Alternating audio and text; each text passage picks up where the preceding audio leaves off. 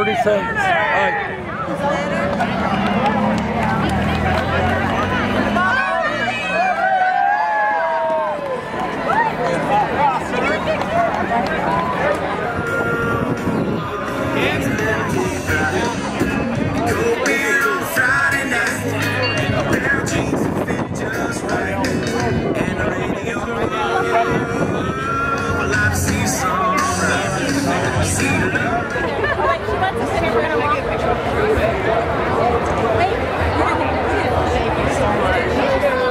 They have the best. They have #1 draft choices every year. People leaving early, and they can't even have a winning season.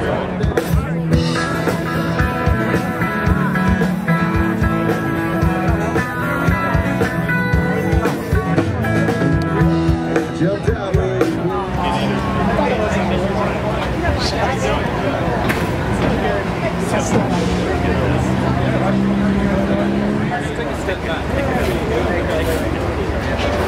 Be like, oh, really?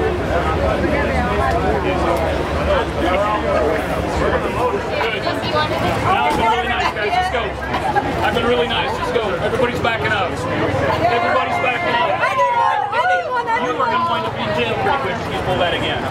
Step back and stay there when I tell you to stay there. Stem. You know what STEM is? Oh, yeah. Okay, just check. Made their commercial. Raise the IQ of the press here. Nice.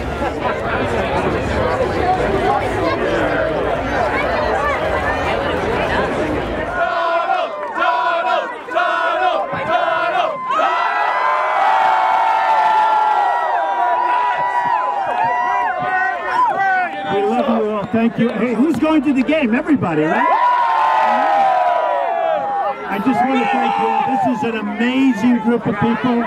We love you. We're doing so well. The polls just came out. We're killing everybody, so that's good. You're standing in the AARP section for crying out loud. You're a member. Hey, thanks for having me. There's a lot of red in this crowd. What happened to the... You didn't get a good catch up there. And press. All right, good. All right, you're well represented then. Ladies and gentlemen, please welcome Governor Chris Christie.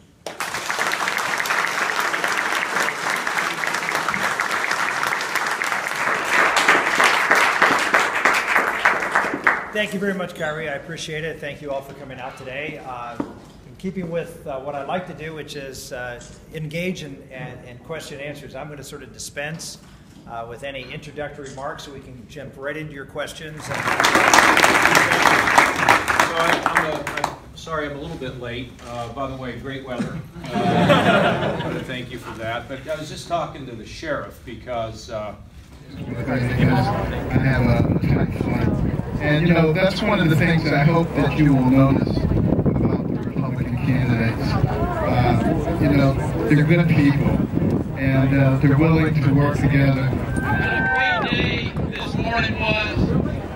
Out there on a Harley Davidson, riding by the heartland of America, looking at a corn crop that's going to be a bumper crop, smelling that hay that's been cut. That is what America is all about, ladies and gentlemen. Living freedom, riding free, being with a bunch of American heroes. Freedom, endowed by our Creator, defined by our Constitution, but defended each and every day by the men and women who proudly wear the uniform of the United States. Freedom is not some abstract concept we read about in a book. Freedom is real, it's personal. We think about it in our families. We are living at a time of extraordinary challenges. We're living at a time of urgency. The Houthi rebels are backed by Iran. So many in Congress are saying, we have to counter Iran in Yemen. Well, to do so, we'd be on the side of Al-Qaeda. Iran's trying to kill Al-Qaeda. I'm like, let's buy popcorn.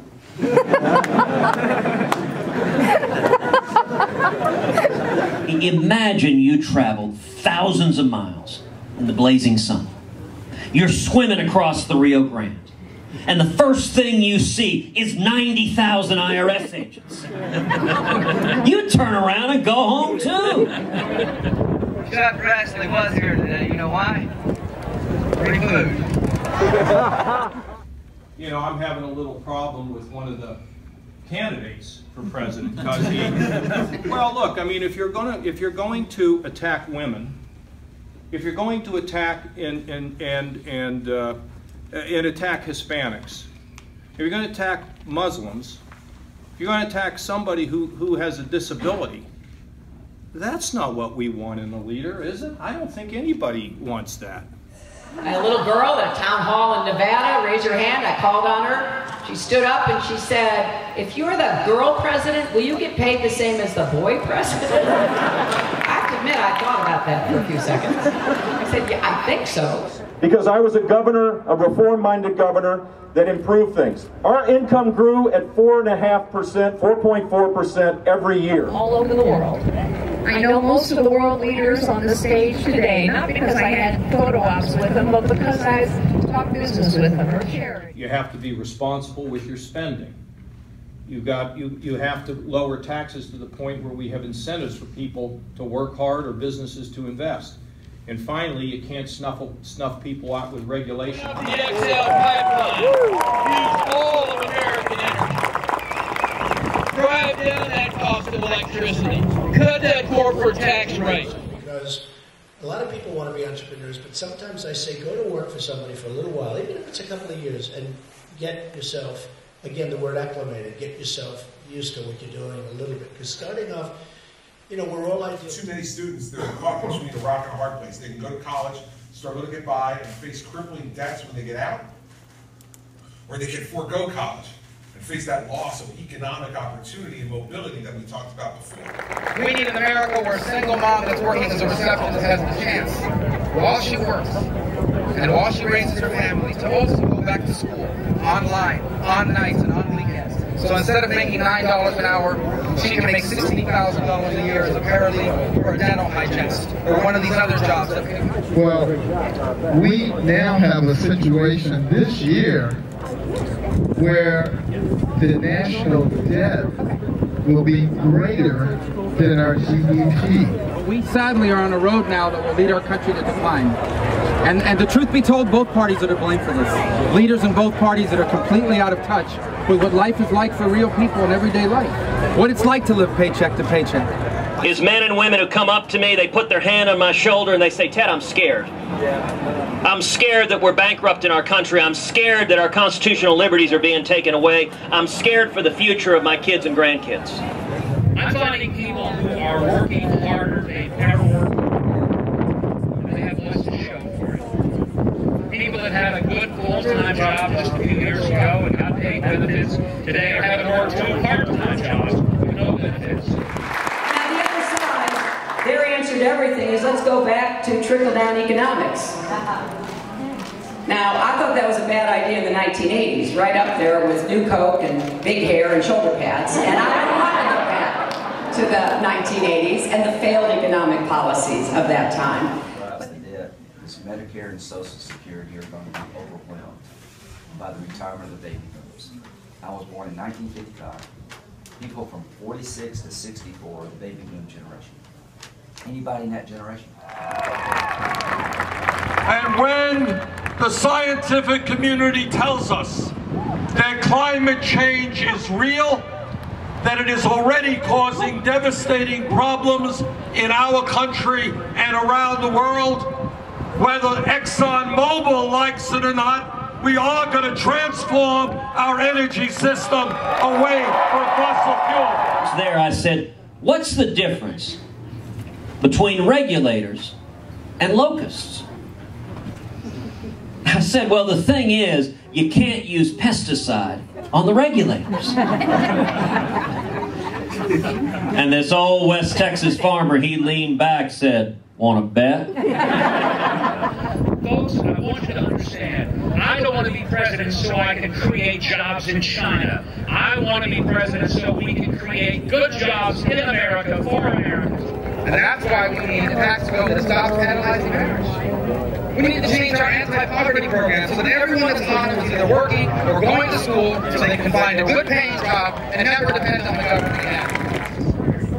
The only way you can save this country is to have a president who will lead. Get Republicans and Democrats in a room and do what Ronald Reagan and Tim O'Neill did back in the 80s. That's not the way to save this country. I know it is a radical idea to say that elections should be fought based on ideas, not based on billionaires buying candidates.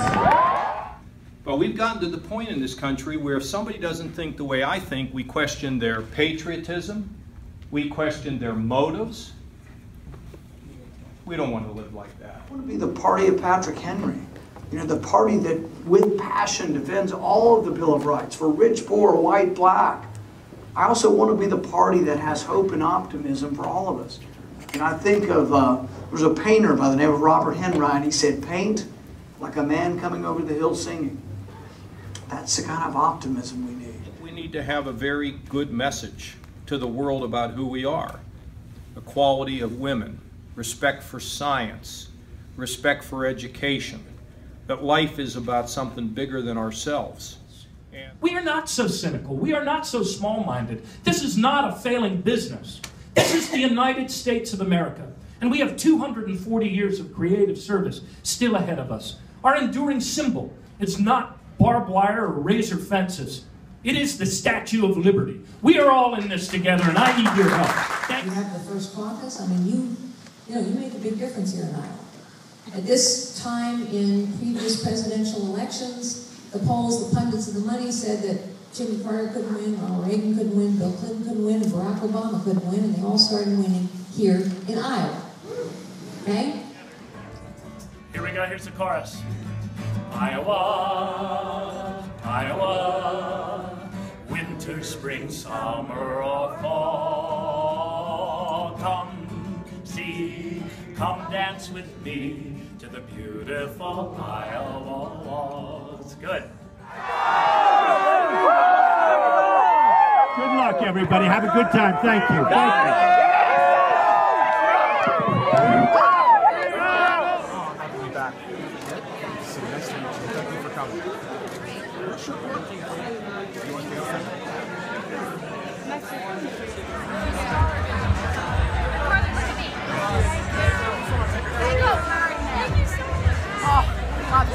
You are my hero. Thank you. Thank you so much.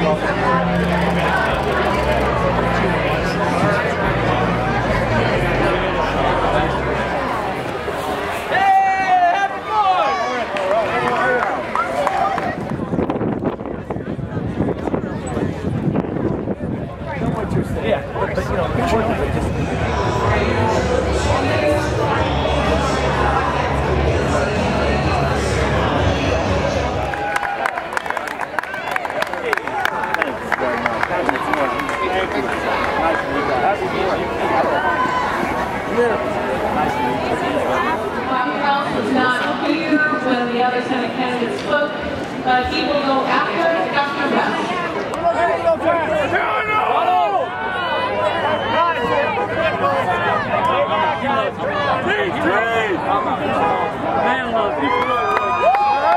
I'll be back, and I've watched all these debates, and I think I'm going to vote for Hillary. That is a big relief.